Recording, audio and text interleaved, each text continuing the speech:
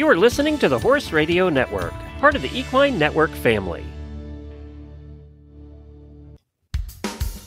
Welcome to the Dressage Today podcast, Training Buzz. These short podcasts bring you the best tips straight from our subscription video site, Equestrian Plus. To get full access to over 5,000 videos, go to equestrianplus.com and enter DT Podcast to get 15% off your first month subscription. Now, listen in on this week's buzz and enjoy the ride. Welcome to this week's Training Buzz, sponsored by Cosequin. Cosequin, the #1 veterinarian-recommended joint health supplement brand, is excited to announce the launch of its newest supplement, Cosequin ASU Balance. This advanced formula supports joint, immune, and digestive health. Cosequin ASU Balance helps moderate the inflammatory responses that can cause immune and GI tract disturbances through the innovative inclusion of postbiotics and beta-glucans. The formula also includes the comprehensive joint support Cosequin is known for, with ingredients such as ASU, hyaluronic acid, and Boswellia serrata extract. With over 30 years behind the Cosequin name, you can rely on Cosequin products when performance matters.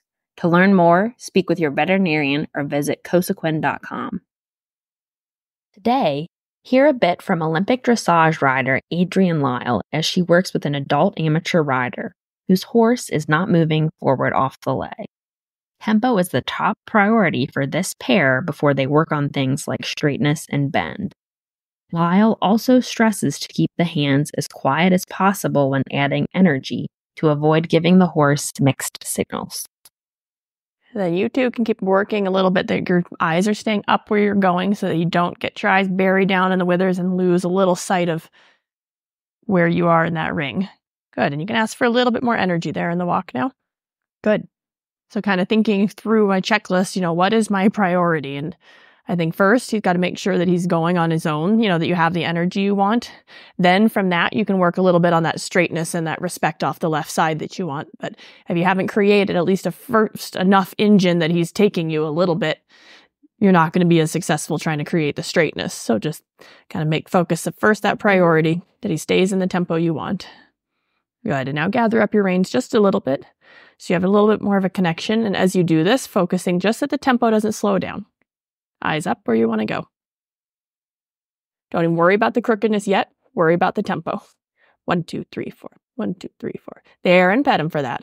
And now get real quiet, even if it's just for a stride. The second he slows down, tempo back up again.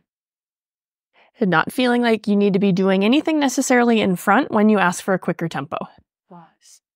And sometimes when we kind of know and we start to anticipate, he's going to come up in the bridle or he's going to do this. So you start doing all these things in front before he actually does it. So then you're kind of giving unnecessary aid. So you try to keep those hands as quiet as possible when you're adding energy in the walk.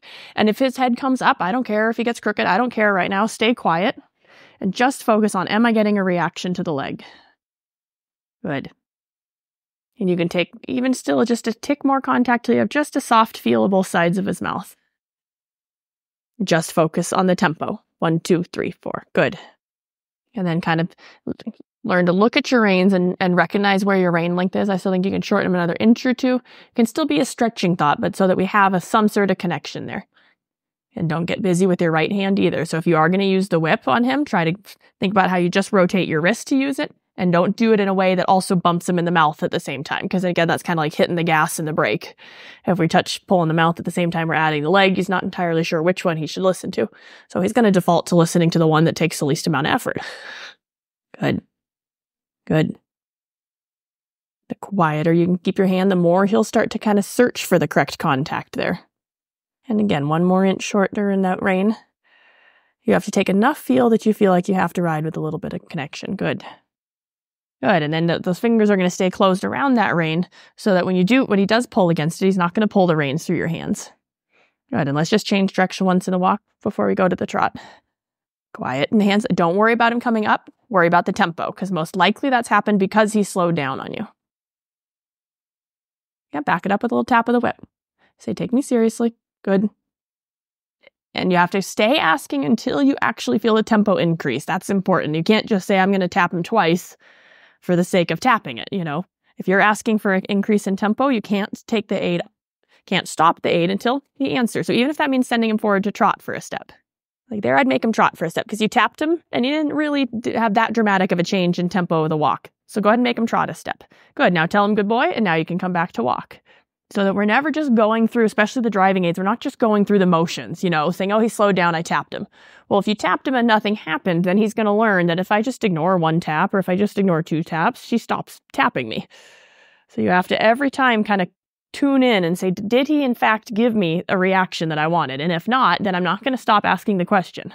And if that means you have to take the correction all the way to a trot step so that you can reward him, then that's what you have to do. Because I always say you don't want to ever go 75% of the way there. You don't want to ask and ask and ask and ask and then stop. Because then you're just teaching him to ignore you, and you never get to, most importantly, you never get to the place you can reward. You know, once we get to the place where they do give you the right reaction and we can reward them, that's when they start to want to give you the right reaction. So if we stop 75% of the way there and we never get to the place where we can praise them because they did it right, there's not a whole lot of incentive for them to want to try harder for us. Good. So just focus a few times on that and adding a little leg. If nothing happens, giving him a little bump. If nothing happens, tapping. Now stay after it till he's trotting because you tapped him. Yeah, now pet him. Now say good boy and fuss on him a little. Let him know that was the right answer.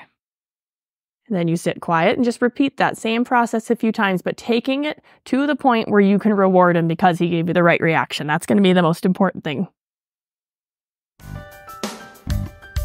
We hope you enjoyed this bonus podcast. Remember, go to equestrianplus.com to subscribe to our online catalog and enter DT Podcast to get 15% off your first month. Thanks for listening.